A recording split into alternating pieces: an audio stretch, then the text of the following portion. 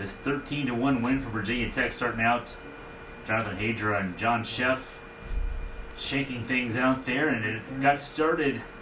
Nick Halisa, RBI double in the third. That put the Hokies on the board, made it 1-0. And it's opened the floodgates up. This grand slam home run, the first of 5 homers, Nick Biddison goes deep. That made it 5-0 at that stage. As Biddison goes deep.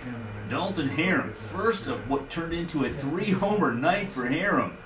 This solo home run in the fourth made it 6-0 Virginia Tech. VMI briefly got back into this one. Nathan Lloyd RBI double in the fourth made it 6-1. VMI actually had a couple men on base before Luke Scherzer able to get out of the trouble. And then now back, it was Kevin Madden in the fifth. A 3-run shot.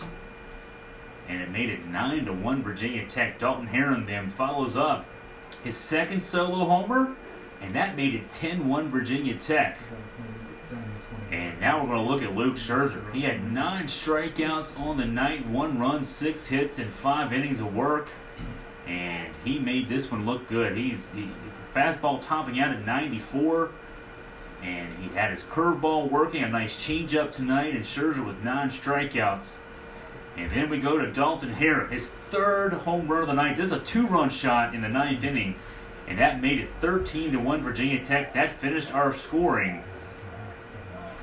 And then Michael Deodato strikes out looking to end it.